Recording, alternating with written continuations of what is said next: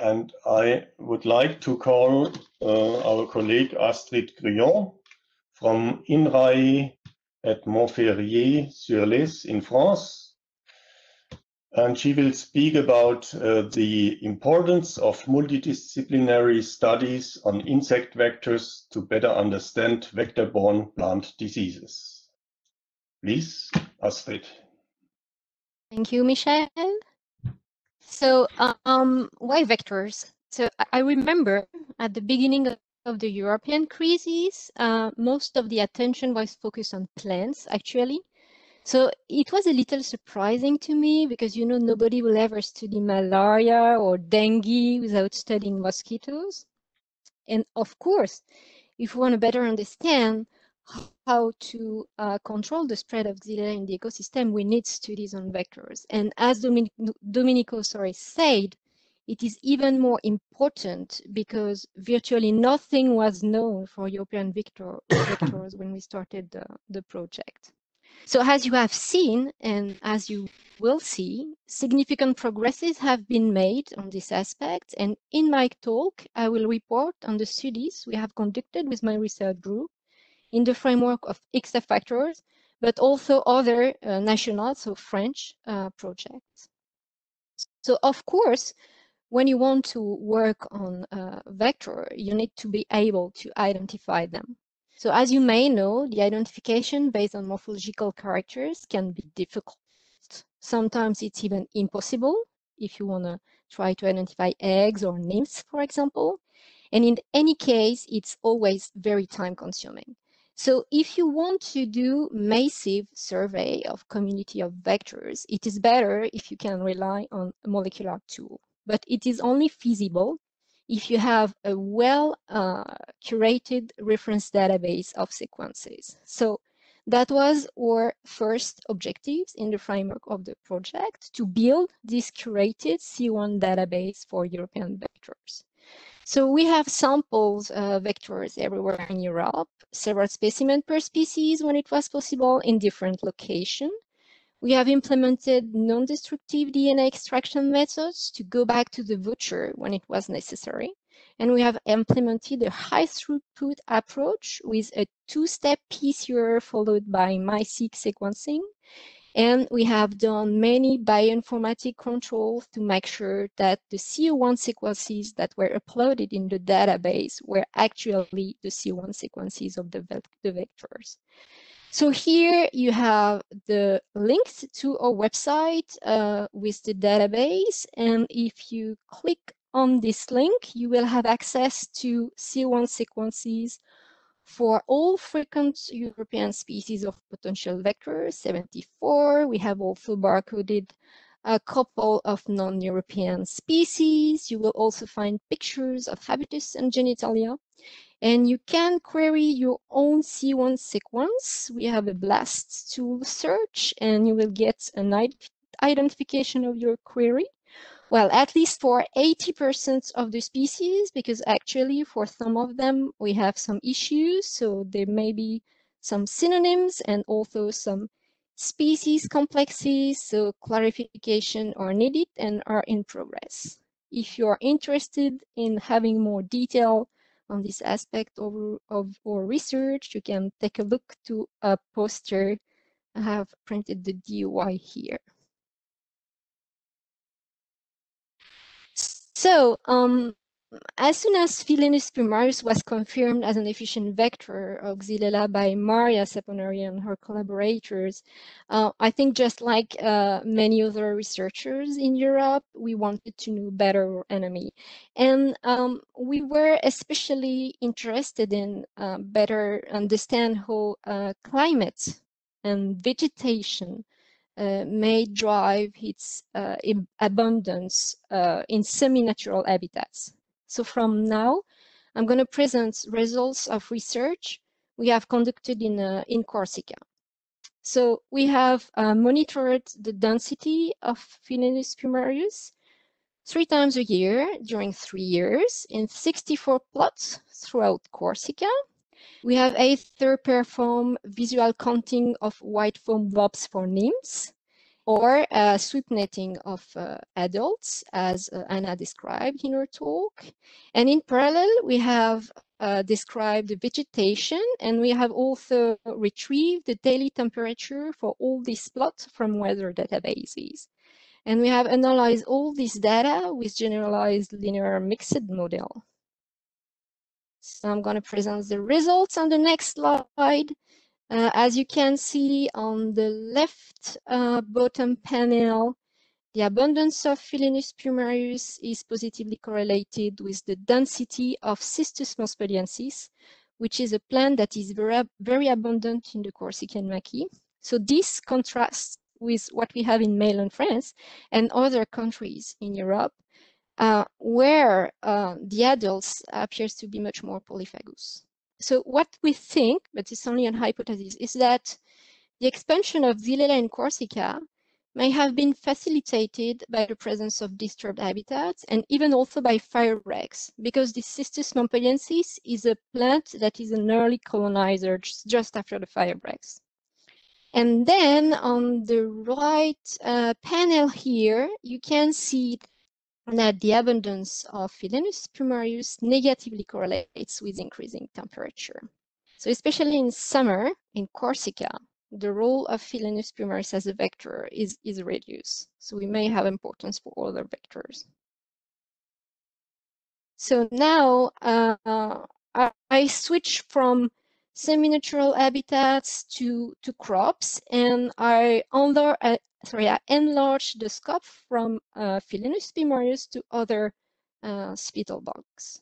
So we have conducted surveys of spittlebuggs in and in the vicinity of 16 organic clementine and olive crops in Corsica. So we have monitored the spittlebuggs that were found on the crop foliage, on the ground vegetation, on Cistus montpelliensis in the vicinity of the crops, and also on another plant here that is probably a good host plant for spittlebuggs. And we have built seasonal interaction network. So here on the slide, PS is for Philaenus plumarius, LC is for Lepironia coleoptrata, AA is for Aphrophora alni, and NC is for Neophilaenus campestris. CM is for Cistus, GB is for ground vegetation. And so for the spring, you can see that we have strong host preferences, a lot of Philaenus plumarius, and no nymphs on crop foliage in the spring. Then we move and almost no Philaenus plumarius on the ground vegetation. Then we move to summer, and actually in summer, so we find the 4 spittlebuggs, but very few spittlebuggs, and only Aphrophora alni and Lepironia coleoptrata on crop foliage. So it means that we have in Corsica we have no summer migration of Philaenus plumarius to crop foliage, as is observed in Italy, for example. So it contrasts. Then this is the network for the fall, so much more adults. The network is much more complex. But as you can see here, the component Philaenus plumarius Cistus montpelliensis is a really major component of this network. And we found all species of spittlebug, but Lepironia coleoptrata on crop foliage. So it means that in Corsica, we really need to investigate the possible implication of other vectors than Philaenus plumarius. So the take-home message for this is that salt foliage again Philaenus plumarius in Corsica may be less efficient than in Italy, but by contrast, the management of Cistus montpelliensis borders may decrease the threat posed by Philaenus to crops. So again, I can't go more into detail.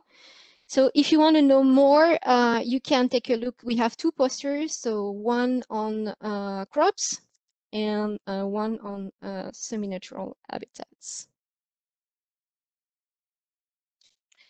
So of course, Philaenus, well, is like a common enemy, but we believe we could also take advantage from this spittlebug, because, and it has always been said, but it could be really the perfect sentinel to help us to detect the bacterium in the environment.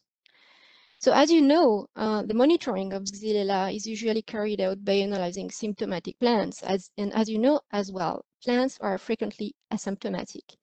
And I remember yesterday, the colleague from the INRA Angers, they tried to date the introduction of Xylella into Corsica.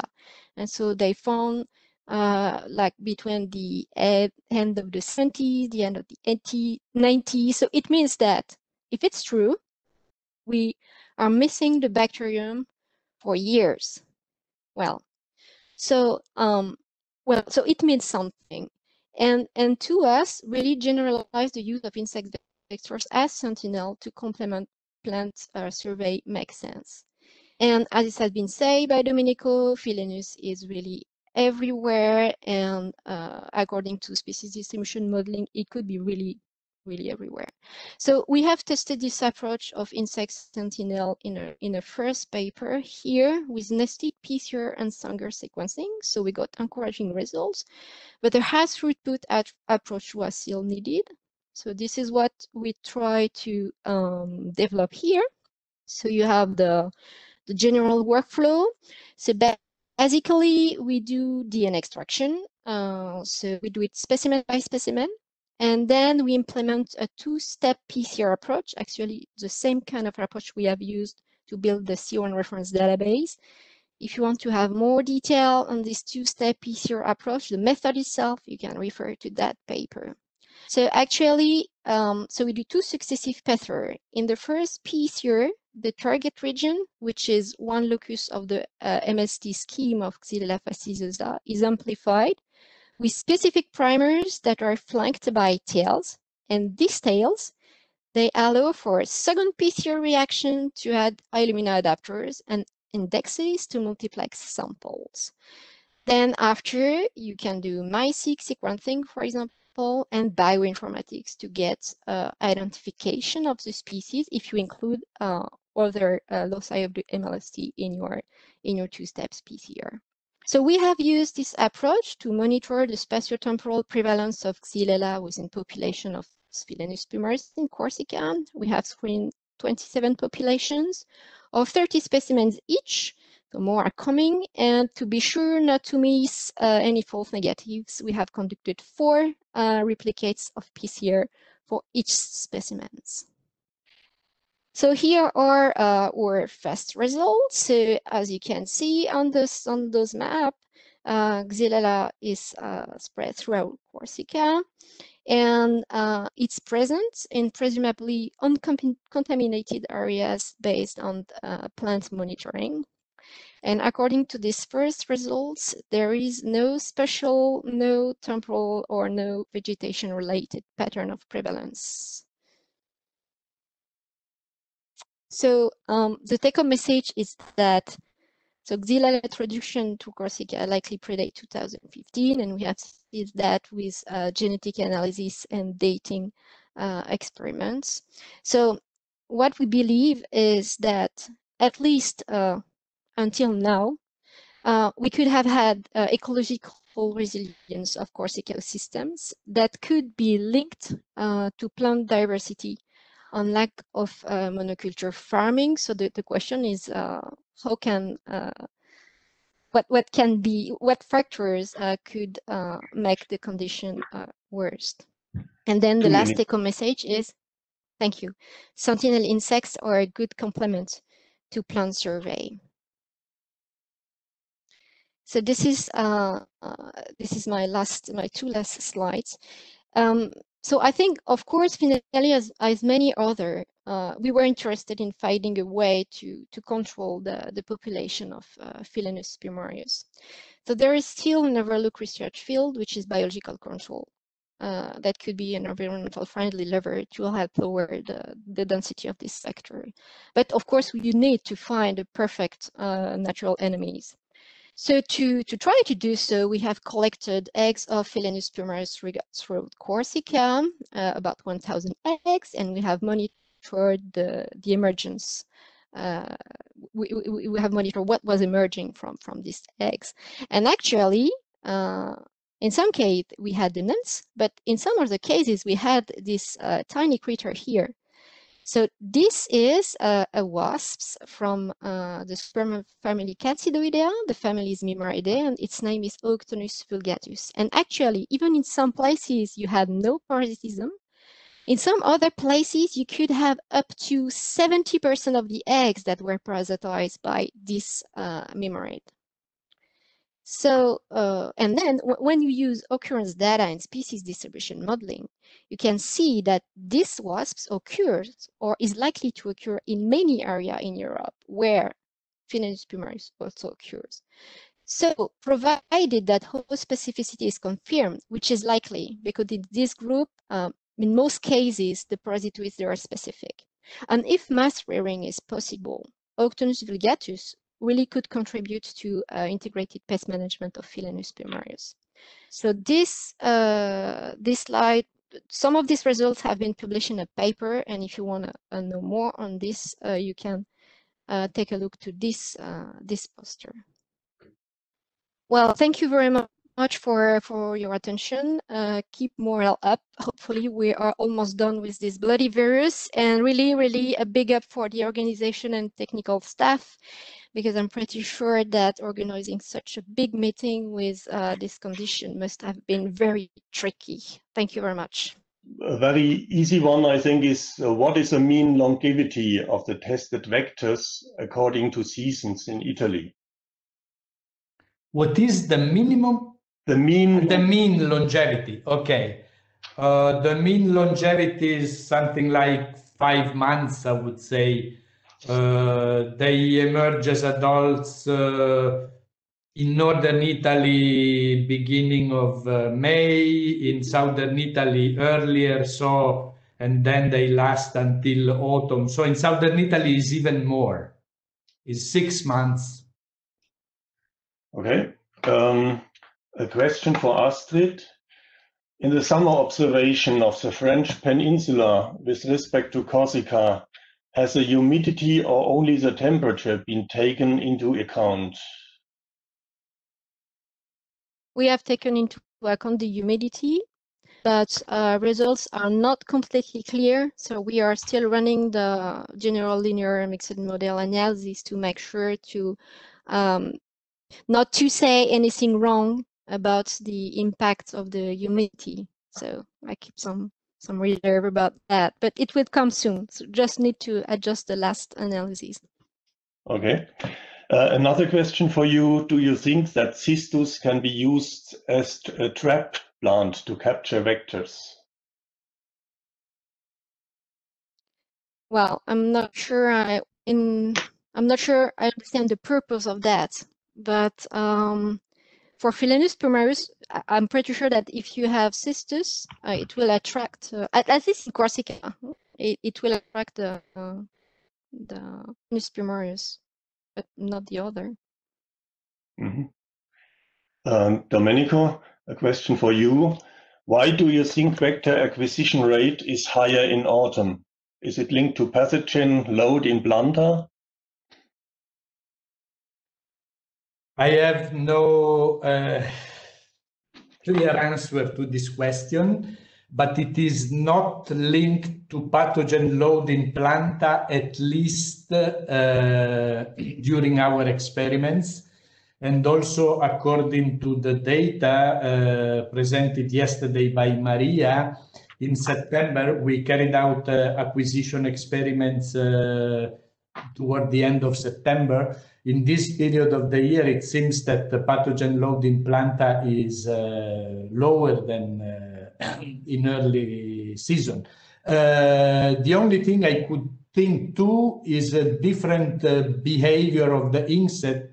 Maybe late in the season, especially females that have to mate to eggs, they feed more actively, and doing this, maybe they can acquire more Xylella cells.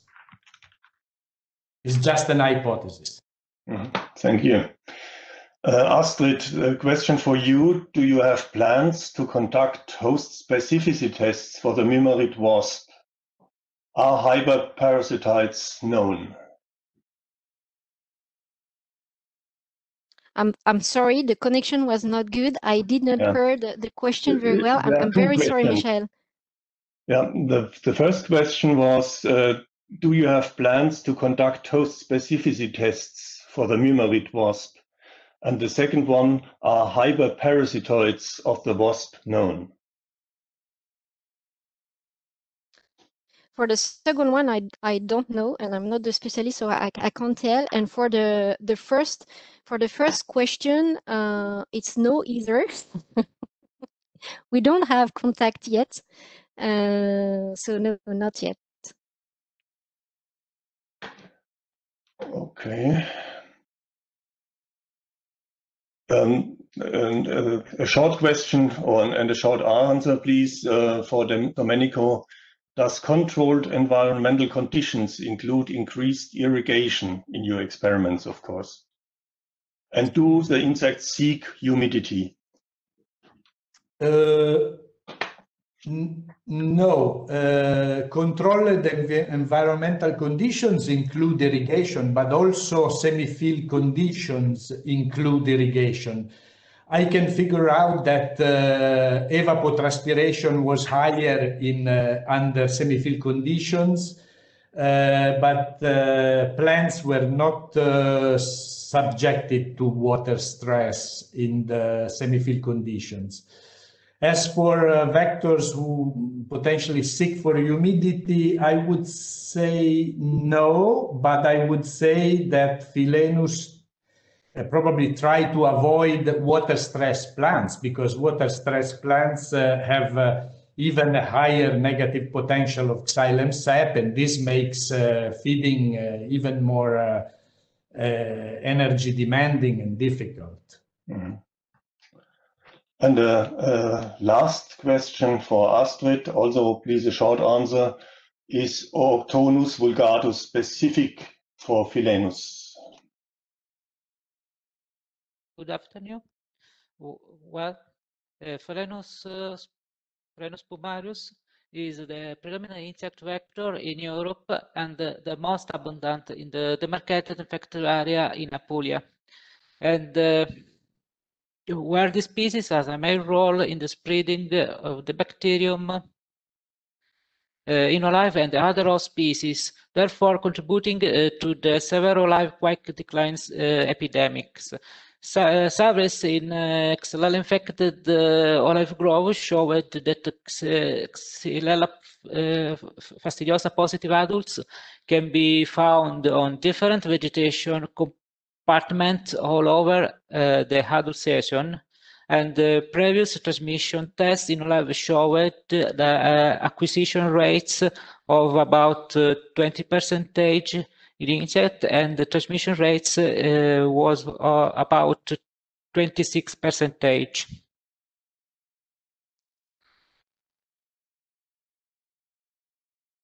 Objective of the study is assess the efficiency of transmission of Xylella fastidiosa by Philaenus spumarius from source plants showing different susceptibility. In the first time we use plants of olive cultivar of resistant cultivar Celino and FS 17 and the susceptible cultivar Stellina di Ardò and Kalamata as source plant for the acquisition test. In the resistant plants, it's possible to observe the concentration of the bacterium population was lower than susceptible plant. We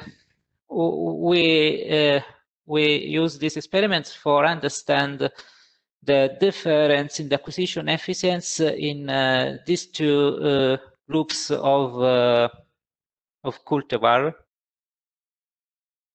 For the second time, we use almond trees as a source plant, because in almond trees the bacterium is not detectable in the leaves at the beginning of the vegetation season. Then reaches level of 10 to 4 CFU to microliters. The prevalence of the infection is limited compared to olive plants. Infected trees do not show several symptoms. In the experiments, we use two varieties, Lecchino and Selina Nardot, as source plants in the first orchard, and FS17 and Calamata in the second orchard. We caged 30 branches for cultivars, and we collected specimen of Phylloemus spumarius in hilt insect in north of Apulia, and 50 until 100 insects were introduced for each branch for acquisition access period of 3 days. The experiments were repeated for 3 times during June, July, August, September, October. For each period, all branches were analyzed, and the population of material was quantified. It's possible to observe the concentration of the population in resistant plants is 2 or 3 times lower than population in Selina and Calamata, and it's possible to observe the positive branch in resistant cultivars are lower than Selina and Calamata. Positive branch. In almond, we use natural infected almond trees, and olive trees use positive Oxylella of cultivar Selina Nardot were used as control. The experiments were repeated only two times, because the third experiment was compromised from infestation of Monoisteira unicostata on the leaves of the almonds. The experiments were conducted in June, July, and August, September. A total of 30 branches caged, and 15 and 100 specimens of Phylloemus spumarius were introduced for each branch, and the acquisition for an acquisition access period of 3 days. The 5 insects for branch were transferred in recipient plants, in particular in olive seedlings and periwinkle plants. After 3 days of inoculation access period, the insects were collected and stored in ethanol, and the plants were stored in a greenhouse.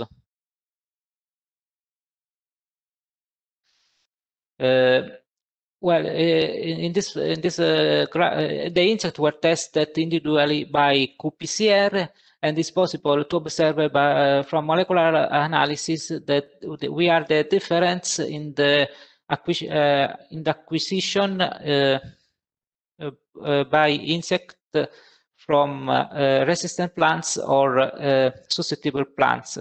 It's possible to see the insect that feed on Selina Nardot had highest percentage of positive insects, belonging followed by Calamata, which 8.9%, and Lecchino and FS17, which minor 1.8% of positive insect that feed in these two cultivars. The transmission rates in olive seedlings is possible to observe 18.6% of plant positive after transmission test using insect from Selina di Nardò, 70% using insect from Kalamata, and only 1.2% using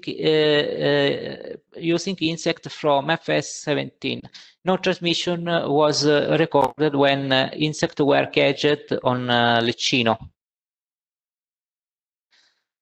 The transmission rates of Pervincula plants is possible to see. 26 plants were found positive after inoculation access period using insect from Selina di Nardò, 5% which using insect from Kalamata. No transmission occurred with insect feed on Lecino and FS17. The experiment using almond, the acquisition efficiency in almond is possible to observe in the acquisition access period the insect, the at percentage of positive insect is possible to observe in the insect that feed on olive trees, which 18%, and then almond, which only 6% of insect positive after acquisition.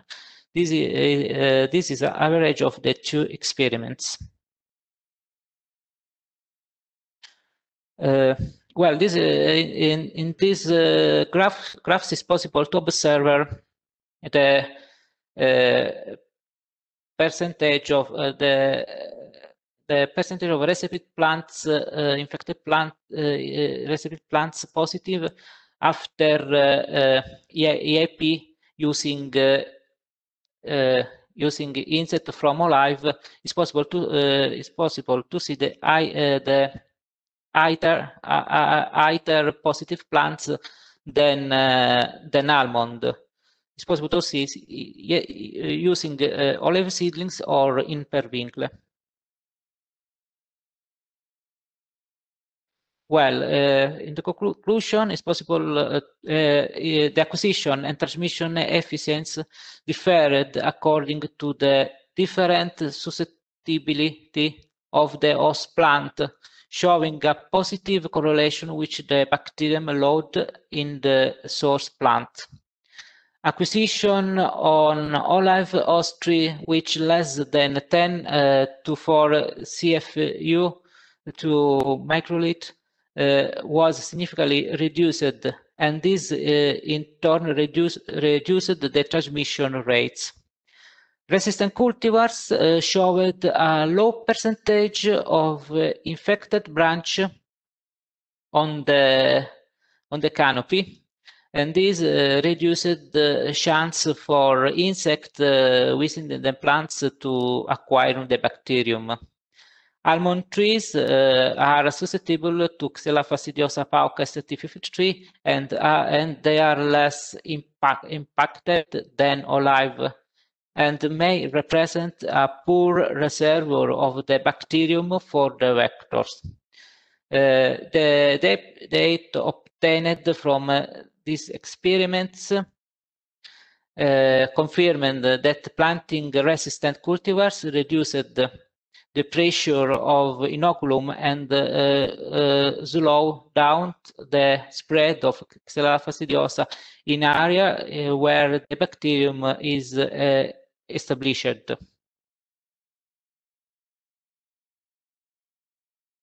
Well, thank you for your attention. Thanks for the EFSA organization and all my colleagues. Thank you. Which will be given by Sabina Bosani from the Department of Civil, Environmental and Mechanical Engineering from the University of Trento in Italy, and she will talk about the vibrational disruption of the feeding behavior of a plant pathogen vector. Good morning, everybody. I'm Sabina Bosani, and I'm here to talk about the vibrational disruption of the feeding behavior of Philenos plumarius. the only epidemiologically relevant vector in the European outbreaks of Xylella fastidiosa. So, as we well know, Phyllonospomarius acquires the bacterium from infected host plants and transmit it to healthy olive trees, which becomes infected and may show the symptoms of the olive quake decline syndrome. But why it is important to study the feeding behavior of an insect vector? Because if we characterize the feeding behavior of an insect, we can understand the transmission dynamics and understand how the bacterium spreads. Regarding Phyllonospomarius and Xylella fastidiosa, we know that the transmission occurs usually a few minutes after the first probe. So while the acquisition needs more time.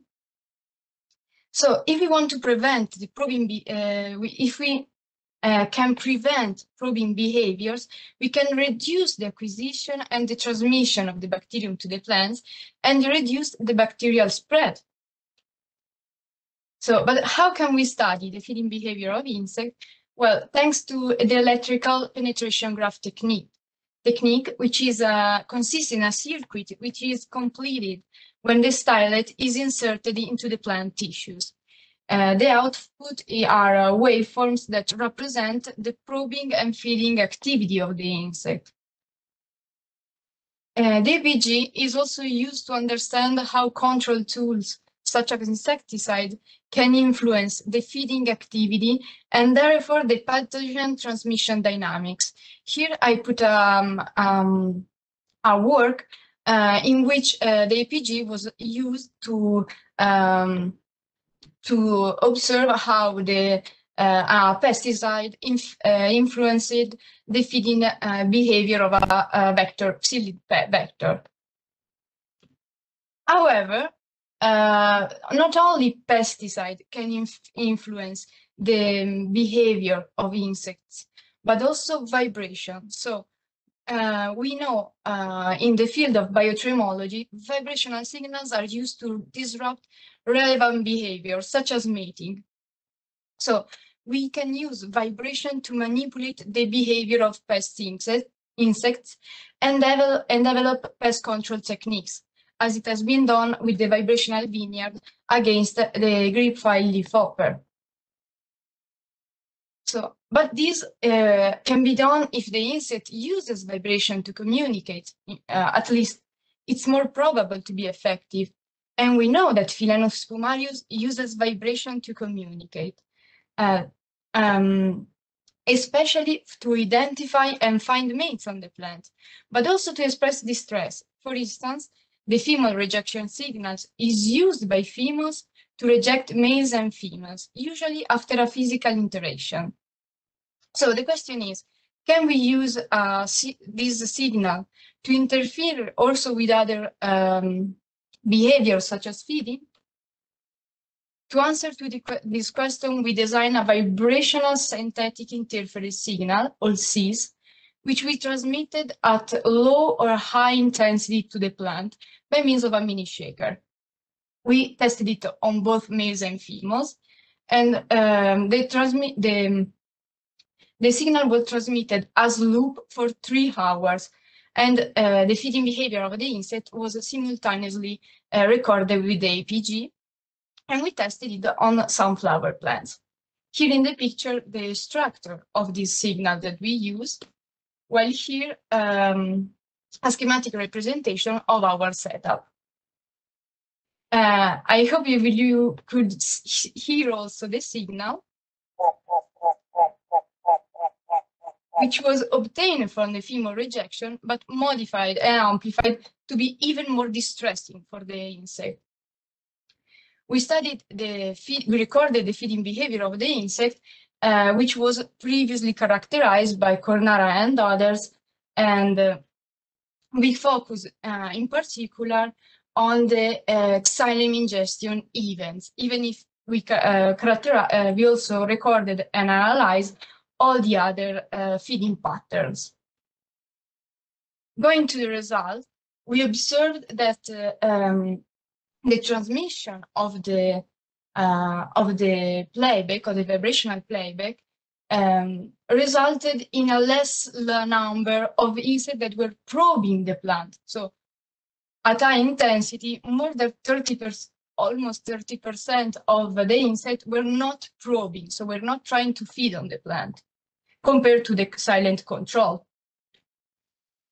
In particular, we also have seen that the high intensity playback reduced the probes that were comprising a sustained xylem ingestion. So the duration of the xylem ingestion events when the playback was on was shorter, and less insects were performing xylem ingestion events longer than 5 minutes. Moreover, we observed that the playback reduced the total duration of the xylem ingestion. So even as you can see in the picture, even both the low and high intensity playback was significantly different in terms of time spent in xylem, ingesting xylem than the control. And even if there was not significant differences between the two treatments, if we look at the medians, we can see that a higher intensity was associated to a higher effect. And if we look at the median, we'll see that the high intensity playback was reduced was 3 times lower in terms of xylem ingestion duration than the control. Then we analyzed the trend of the xylem ingestion, and we've seen that when transmitted at high intensity, the vibrational playback reduced immediately the xylem ingestion duration compared to the control and compared to the low intensity playback.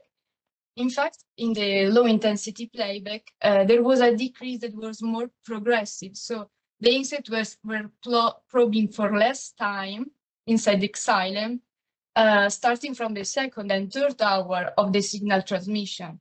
And this is very important because if the transmission and the acquisition occurs in the first minute after the first probe, a higher intensity playback could be more efficient in preventing the transmission and the transmission dynamics of the disease, of the bacterium. Moreover, we observed that the playback reduced the number of xylem ingestion events, not only their duration. And we also observed that the insects, when treated with the vibrational playback, were required more time to arrive to the xylem vessels. So if we look at the median values, for instance, when the playback was transmitted at high intensity, the time required for the insect to reach the xylem vessel was 3 times higher compared to the control. Then, but we wanted also to compare the transmission properties of the signal. Let's compare the properties, the transmission of the signal with the original signal. So we recorded with the laser Doppler vibrometer from both leaves and stem of the plants how the signal was transmitted and propagated through the plant. And we observed that when transmitted at high intensity, our vibrational playback was 10 times higher in terms of intensity compared to the low intensity playback, even if the 3 main frequency peaks that you can see here were rather conserved between the 2 playbacks.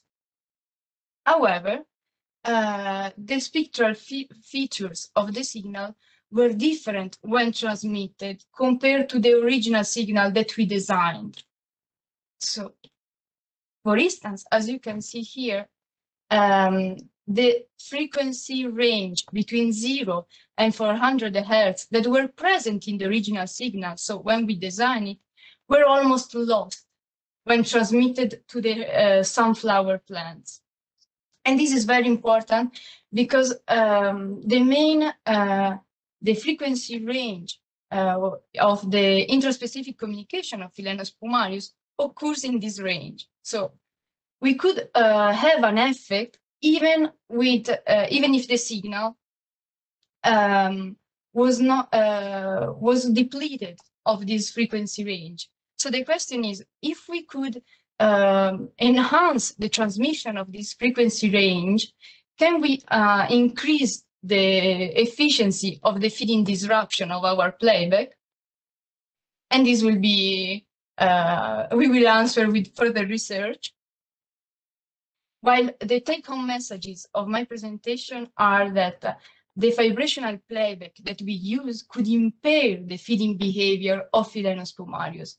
One, by reducing the number of probes, so the number of times the insects were trying to feed on the plant, but also by reducing the xylem ingestion, both in terms of number of times the insect were reaching the xylem, but also in terms of time required to spent by the insect inside the xylem vessel. And we also observed that the playback could increase the time required to the insect to reach the xylem vessel and ingest xylem fat. Higher effects were associated with the higher intensity of the vibrational playback. However, there are still many questions that need an answer. So we need to identify the signal features that are responsible of the disruption of the feeding activity of the insect. We indeed need to test the transmission and the technique on olive that has a different transmission properties compared to herbaceous plants such as sunflower. And we need to perform transmission trials to see if the signal can impair the acquisition and the transmission of the Xylella fastidiosa. So, but to conclude, we demonstrated that the vibrational disruption approach is feasible and is an innovative method that should be implemented and tested to be applied in the future against insect vectors such as Philaenos spumarius. So we'll thank you for your attention. Thanks to all the people that helped us during this project and for fundings. And if you are more interested in the vibrational communication and of Philaenos spumarius, please take a look to our poster. So now we will start with the questions. I have one for Vincenzo related with his talk. Maria Saponari asks if it was not mentioned in your talk, what were the survival rates of the Philaenos in the different olive cultivars? Did you notice that there was some mortality? There will be some mortality in these insects that could affect the acquisition efficiency on the different cultivars? Well, yes. During our experiments, we don't found relevant difference in the survival in insect feed in resistant cultivar or in susceptible cultivar. We never found difference in the mortality. Okay. Yeah. So now there is a question for Sabina. Did you compare between insects that could feed before the test and starving the insects?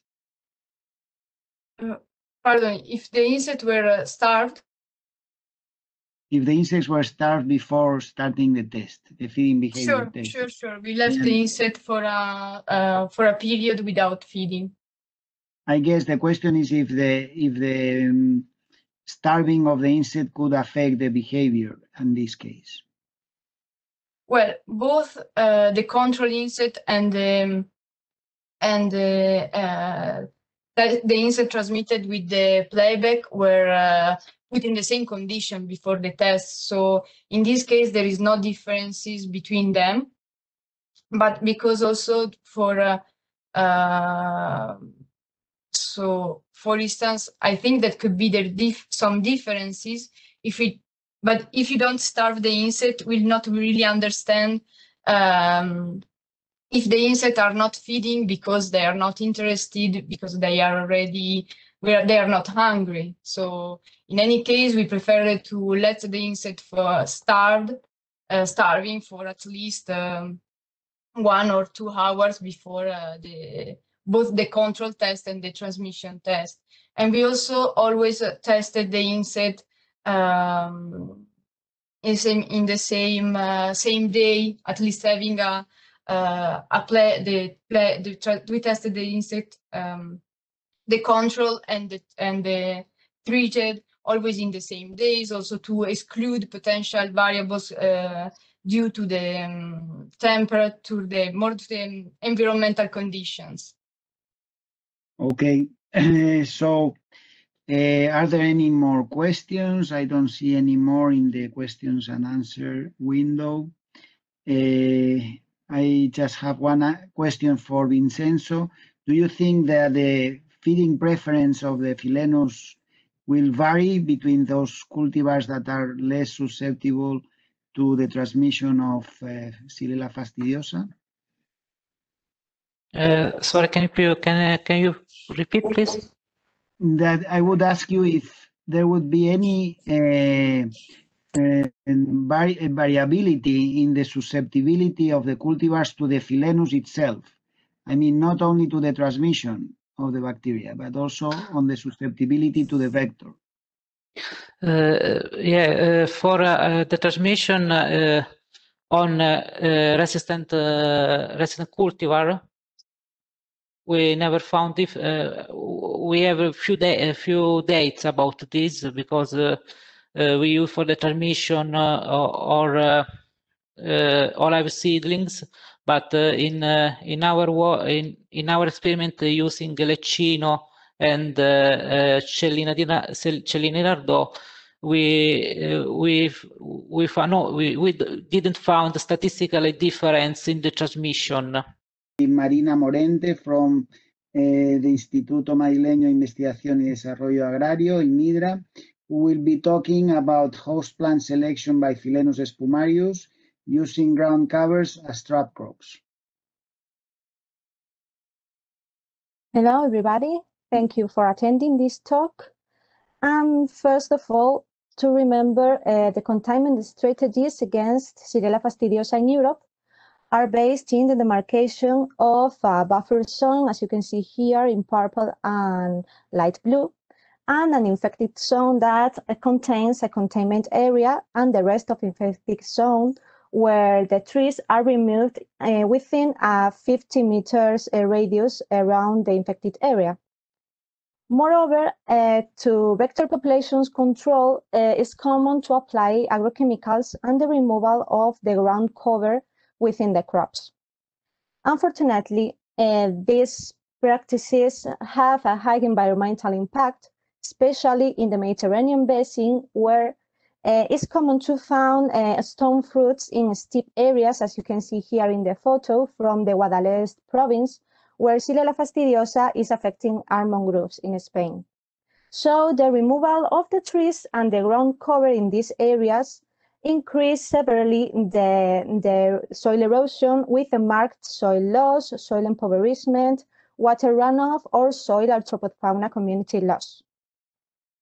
So in this study, we focus on the nymphal state as the most suitable target to apply alternative control methods because their seasonality, they are only present in spring at the field, they have a low displacement, they produce shiny white foamy masses, as you can see in the picture, that are very visible at the field. They have a gregarious behavior, so we can find more than one nymph in the same spetal, and they are associated with ground cover. And regarding the last point, in recent years, there are several studies in Europe focused in the identification of host plants of Philenus espumarius nymphs. This is one of them by Bodino collaborators in Italy, where they identified 98 plant genera of host plant species in olive grove, and they highlight Asteraceae and Fabaceae as the most infested families. Similarly, in northern Portugal, Villa and collaborators identified in olive groves from 11 families the Asteraceae, Colestophus myconis, and Sonchus terrenimus as the most infested host plants in the ground cover. And here in Spain, we collected data from grapevine, olive grove, and almond grove, and we highlight Sonchus oleraceus, Crepis, and Picris as the Asteraceae most preferred by the nymphs in ground covers, and others such as Erodium, Eryngium campestre, or Asparagus. So here in this study, we want to propose the push-pull mechanism as an alternative control method for the nymphs of Philenosus spumarius. In this case, this mechanism is within the trap cropping strategy that use plants as ecological structures to pest population control. As you can see here in the scheme, a repellent plant is placed within the cash crop. This repellent plant has a push effect on the insects, and the insects tend to move to the margins, where a trap crop, highly attractive, has a push effect on the pest, aggregating the insects in these plants. The trap crop may have a lethal effect on the pest, or may facilitate the removal of the insects from the crop by methods for population reduction, such as biological control or mechanical procedures.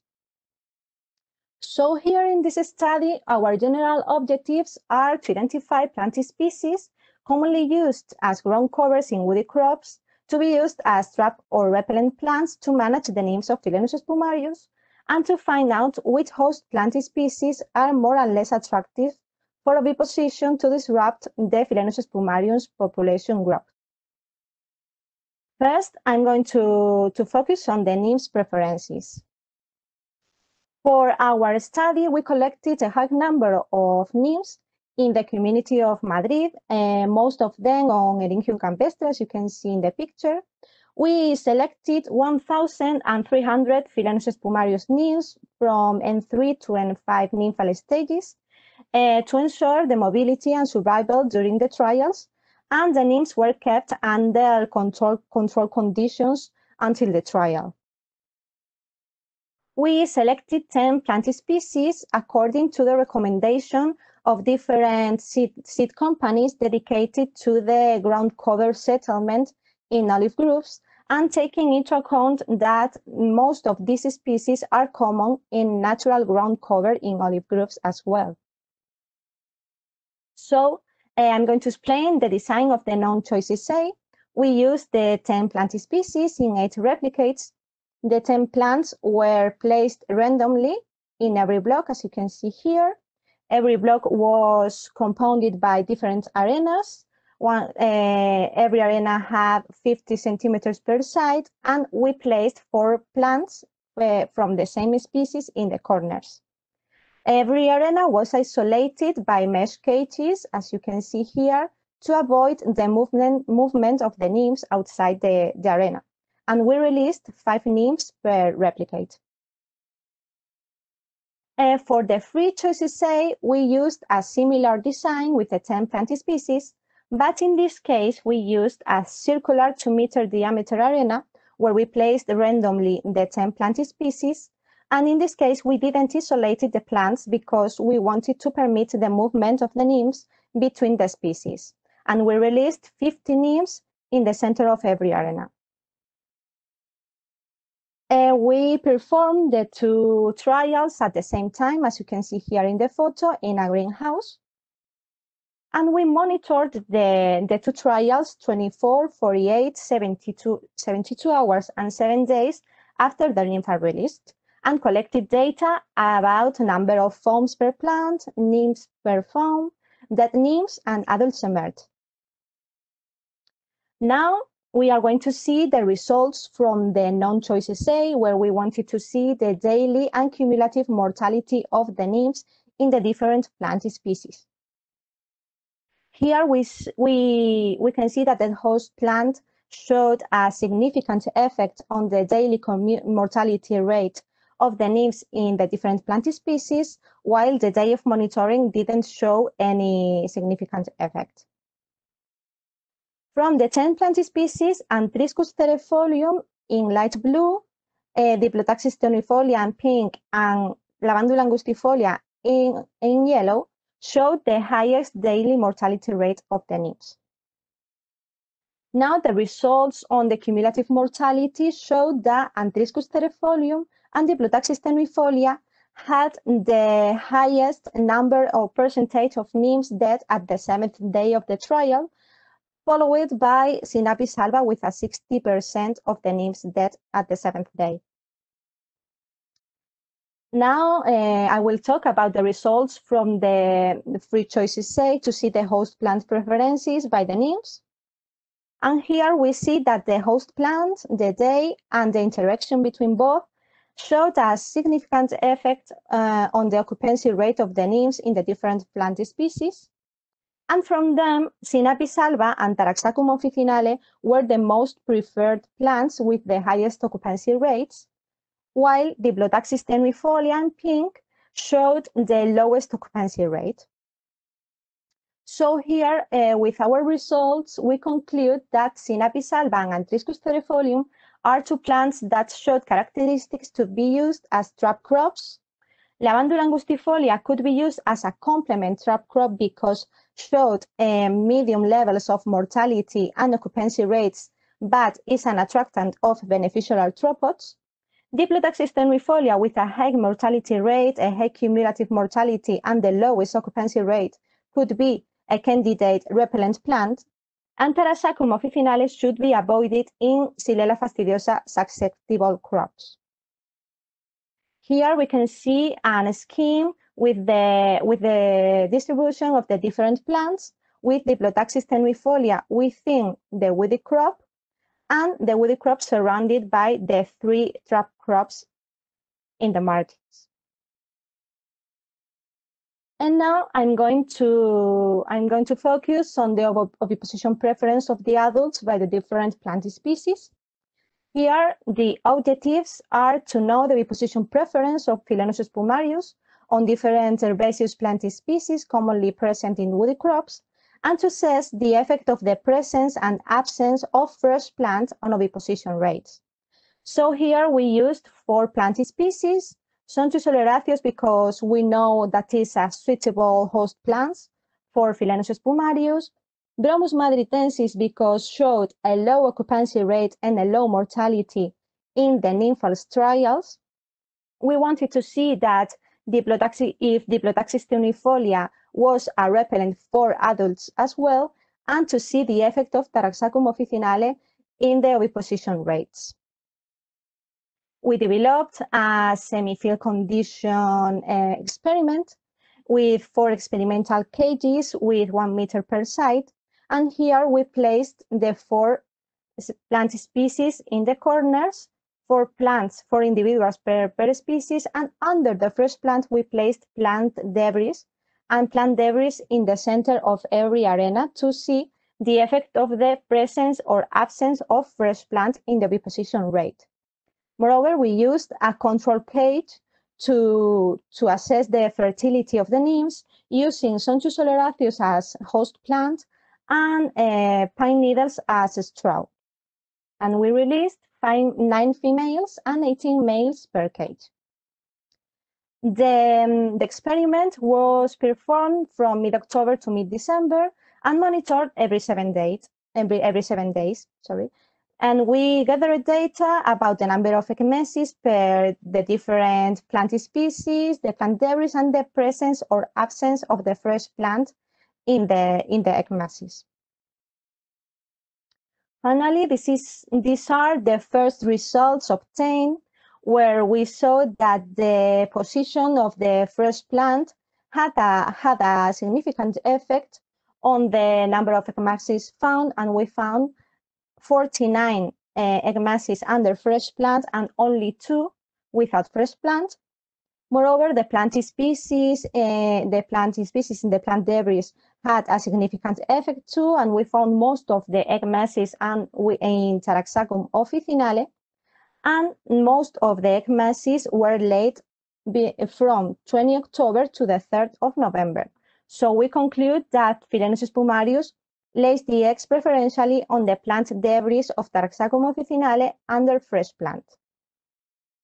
And overall conclusions to say that Diplotaxis teunifolia and Bromus madritensis were the less selected host plant species for oviposition. And regarding the results obtained from the nymphal trials and the adult experiment for oviposition, we can conclude that Diplotaxis teunifolia is a suitable candidate as repellent plant for Philenops spumarius, while Taraxacum officinale should be avoided in olive groves and other Xylella fastidiosa susceptible crops. Finally, I would like to thank to my partners because they help a lot in these trials and the funding to develop these studies. And thank you for your attention. The next talk will be presented by Crescenza Don Giovanni from the Centro di Ricerca, Formazione e Sperimentazione in Agricoltura, Basilica Aramia, de Locorotondo, Bari. And she will be talking about defining a set of integrated tools recommended for IPM strategy to control spittlebugs. Okay, good afternoon to everyone. I report the results of different years of experimentation for the evaluation of different methods for the control of juvenile and adults of Philenops spumarius. Philenops spumarius is the main vector of Xylella fastidiosa in Europe, and also during different surveys carried out from our group from 2015, from the last year, we have observed that generally the density population of Philenops spumarius is higher than others are certain vectors of Xylella fastidiosa, Philenops italocinius and Neophynes campestris, not only in olive grove, but also in cherry, almond orchard, and border plant. So the vector control is the principal method available for limited spread of the pathogen in a contaminated area. Adult of Philenops spumarius become infected soon after they move on infected plant, generally in our region in May to June, and then they retain the bacterium, and the percentage of infected insect is higher during the summer and autumn. So the key to reducing the density population of Philenops spumarius is the control of the juvenile in order to avoid that adults visit infected plant, and so then can contribute to spread the inoculum in the crop. The best time to control the juvenile is when the juveniles reach the stage of 4 instar. In previous study, we have observed that when the juvenile reach this peak, all the eggs present in the site are hatched. So the intervention executed in this stage ensure the good effectiveness and destroyed all the juveniles in the site. The difficulty is to verify when in different sites are at the peak of the 4 instar. During our survey, we have observed that from the coastal site, in comparison to area with high altitude, the delay of the peak is about 20 to 30 days. So it is most important a monitoring survey from the juvenile to indicate to the grower the best time for the intervention. We have carried out different experiment in order to verify the different management ground vegetation for reduction the density population of juvenile.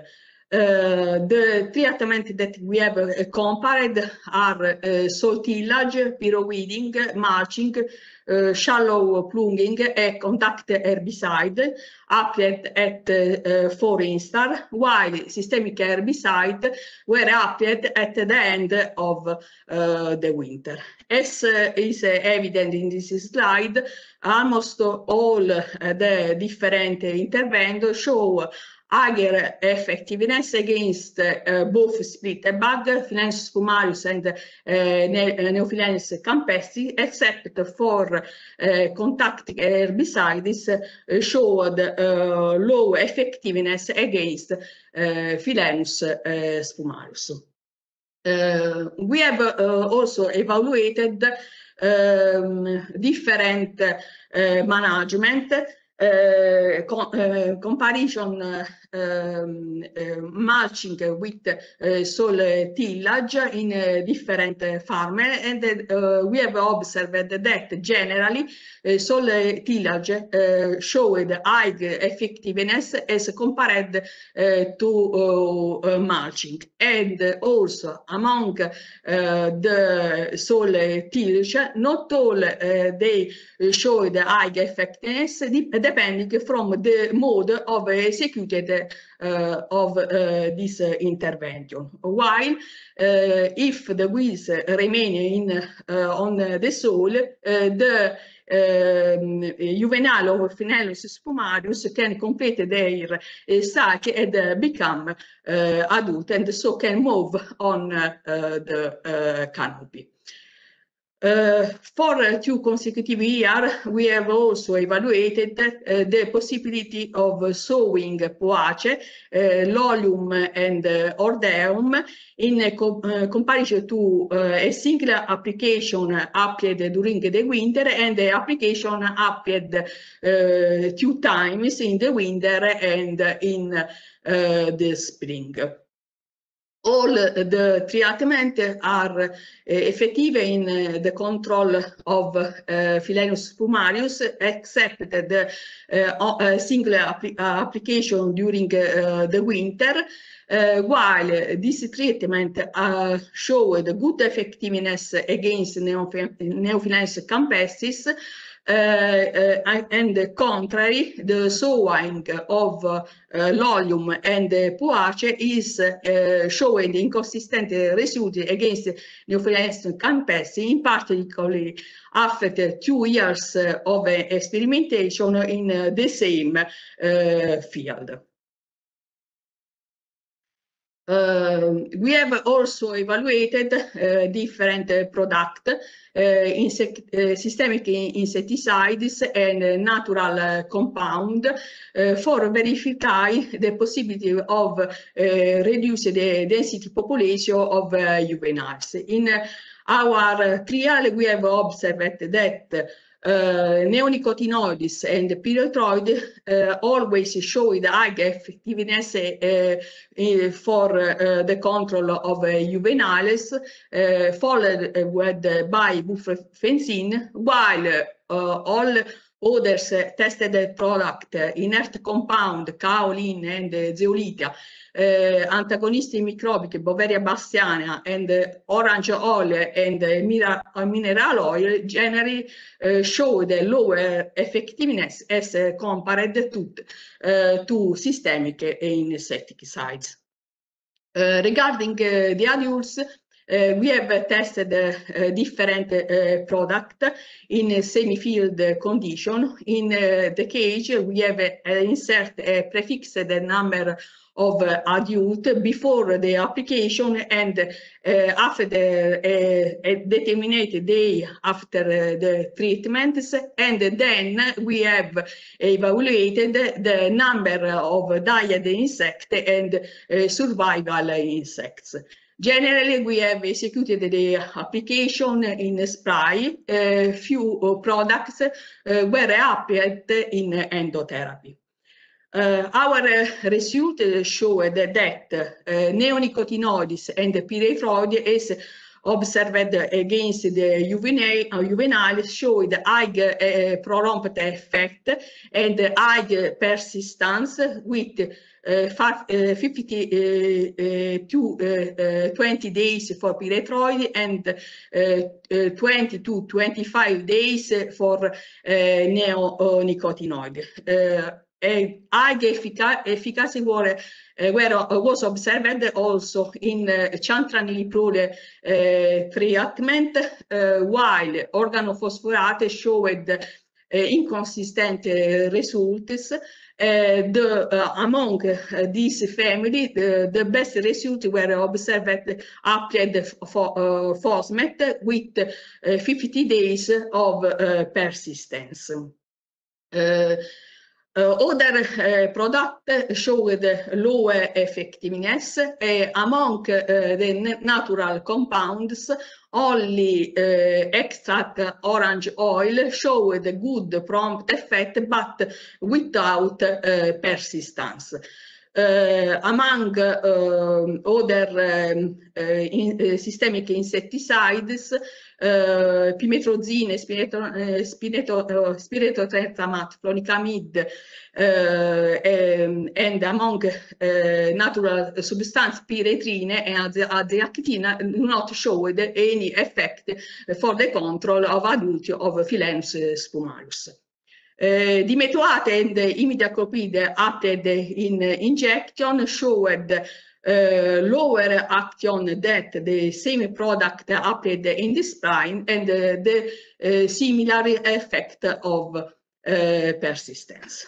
Then we want to evaluate the effect on transmission on olive of application with kaolin in field condition and other products in semi-field condition. These results are reported on the poster.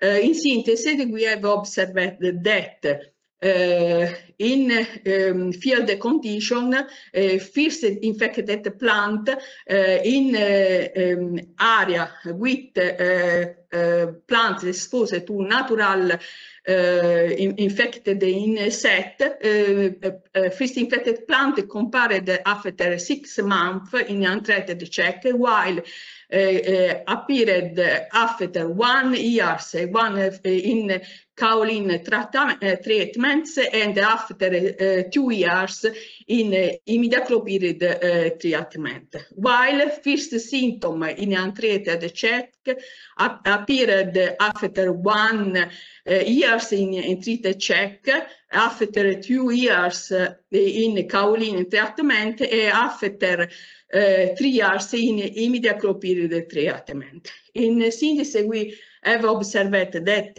application with repellent product and also with chemical product do not avoid the infection of the olive, but delay the infection, probably for the reduction of the visit of the olive and the number of the transmission that occur during the years.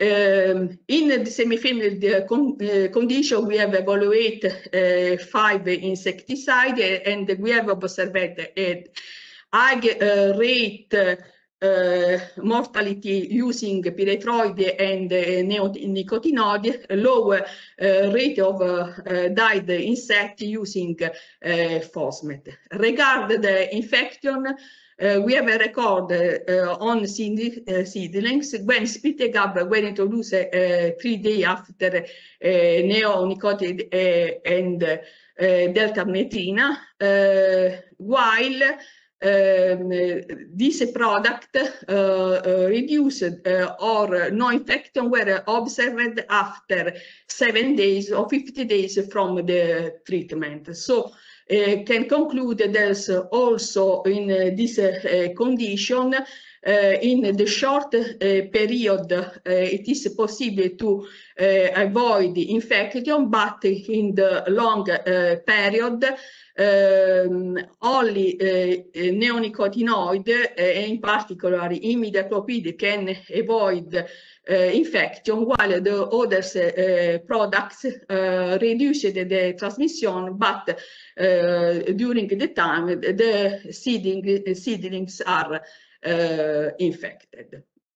The crucial decision is when it is the best time to execute the intervention against the adults. Considering that insects of Philens spumarius acquire the bacteria soon after they move on an infected plant, in order to avoid that adults acquire the bacterium, the best time to control the adult insect is when they move on the canopy.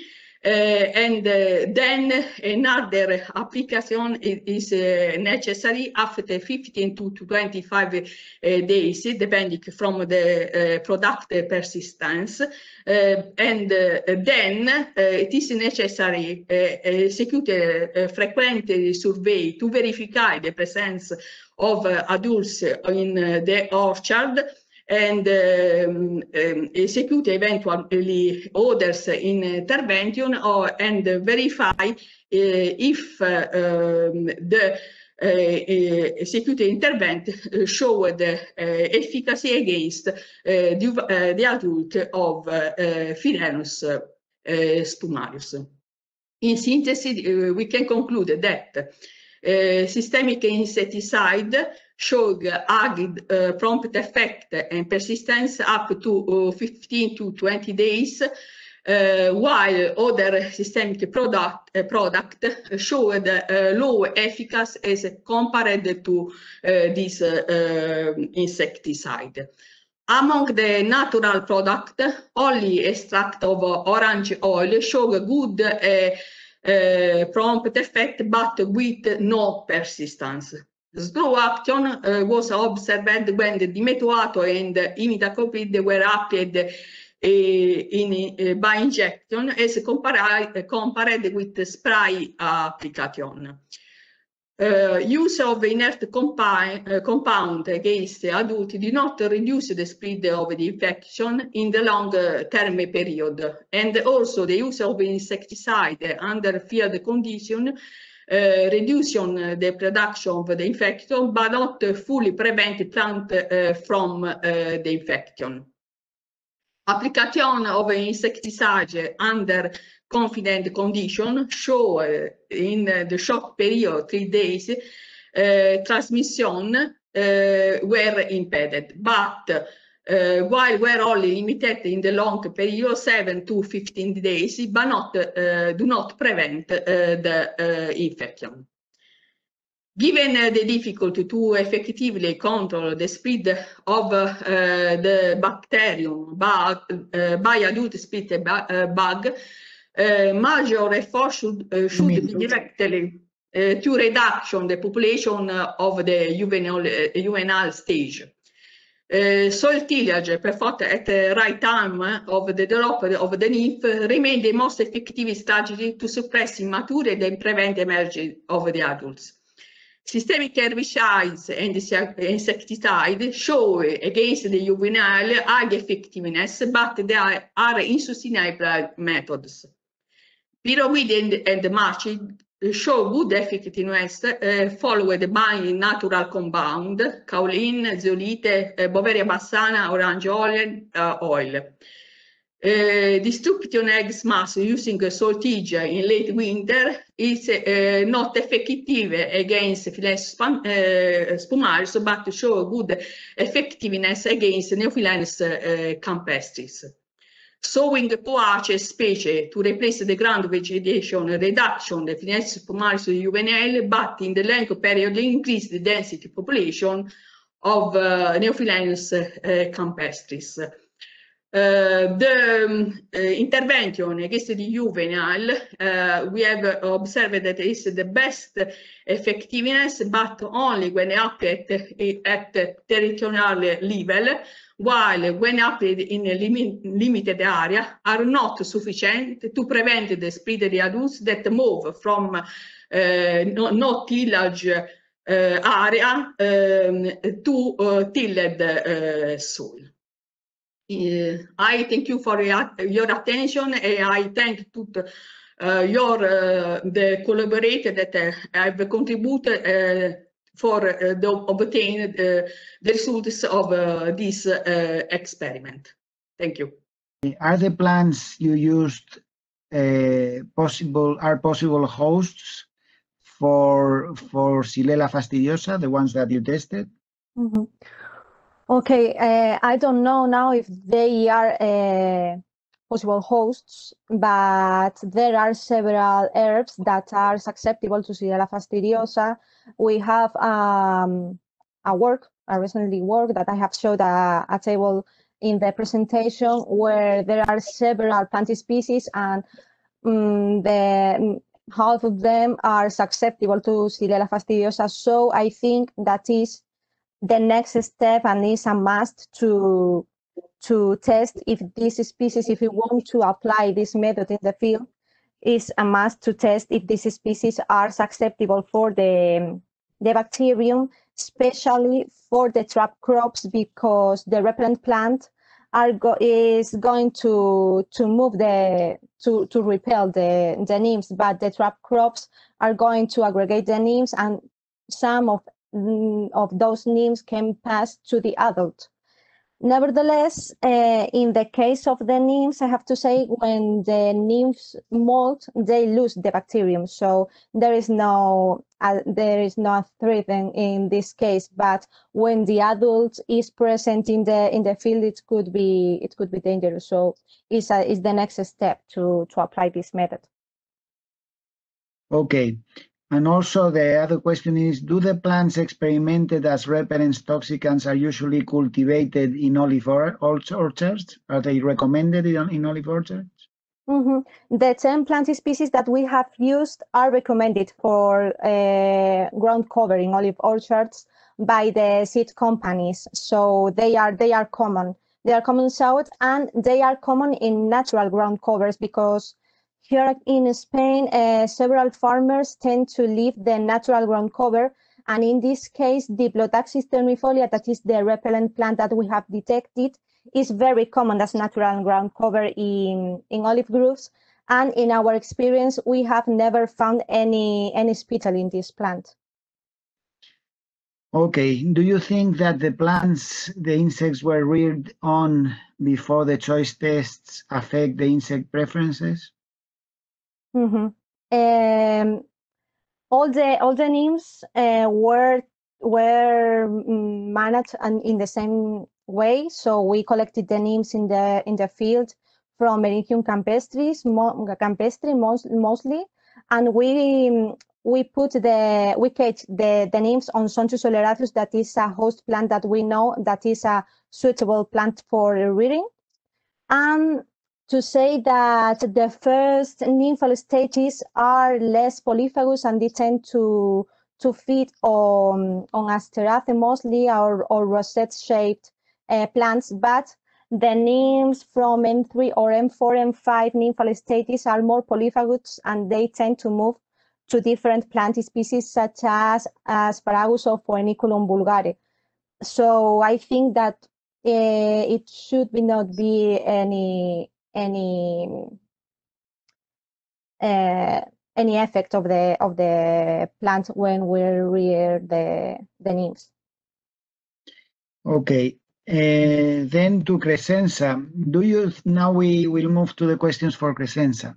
Do you know if the frequent tillage may be used as a control strategy against Philenus? Is it a good way to control Philenus? frequently? No, I think it is important to target the juvenile and the stage of 4 instars. If a single application managed intervention were executed in this stage, is enough to control the juvenile present in the site. Okay, yeah, that was the question. If you recommend to keep tilling the soil to prevent the presence of juveniles. Yes. Okay, now, well, there are no more questions, I think. Yes, one more. What do you think would be the best combination of insecticide treatments and management strategies, environmentally speaking? I think it is very important to combine the different strategy for the control of the splitter bug. The best intervention is the control of the juveniles, but also the control of adult when they move on the canopy. It is important for reduction of the population, and so to reduce the possibility of the visit and reduce the spread the disease in the infected area. Okay. And what do you plan to occur in the fields using ground repellent plant under high canopy crops? This is a not easy question to understand. No, I think this one needs to be redefined. I cannot understand the question. I don't see any more questions regarding your talk or Marina's talk, so I think before we finish, I would just want to announce that there are several posters that are related with these 2 last talks and with the rest of the talks that were presented today. So these talks would be, I mean, these posters should be are divided. I have divided them in 6 different topics, which I think it's worthwhile to look at them. Some of the posters relate with different types of traps and other sampling methods to monitor vector populations. There are also posters on studies on transmission of Xylella fastidiosa by vectors by people from Europe and also from Brazil. Migration studies on vectors, the response of vectors to volatiles, attraction and repellents. There are some posters on biocontrol about egg parasitoids and spiders as well. And there are also some posters that deal with population genetics and barcoding. So with this, I think we are finished with the session on vectors. And thanks very much, everybody, for attending the talks.